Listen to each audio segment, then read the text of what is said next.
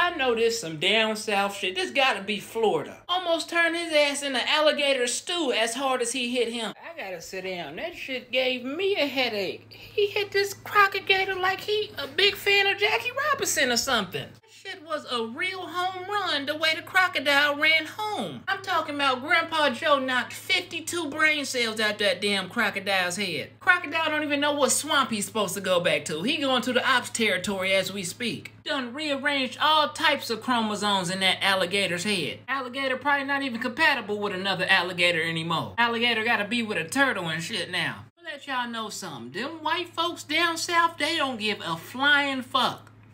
They don't. You in his territory. From a mouse to an alligator, motherfucker, anybody can get it. Don't be up in Billy Bob Thornton shit thinking you about to just fuck around. Do y'all see how locked in this old man was? Like the eye contact he was making with the alligator?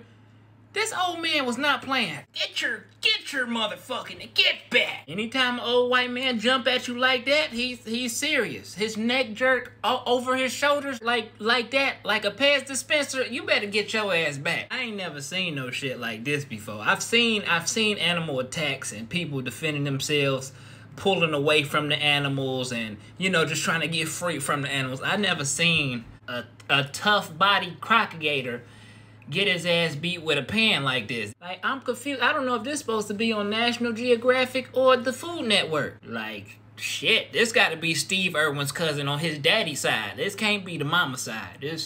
Steve Irwin was the mama side. This definitely the daddy side, because that's the side that's gonna toughen you up.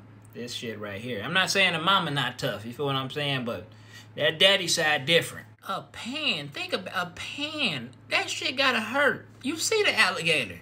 He hit him in his snout. That nigga went the opposite direction. Oh, shit. You know what? Fuck it. I'm just gonna go home. I was going for that dog, but, nigga, I'm gonna settle for a cat or something.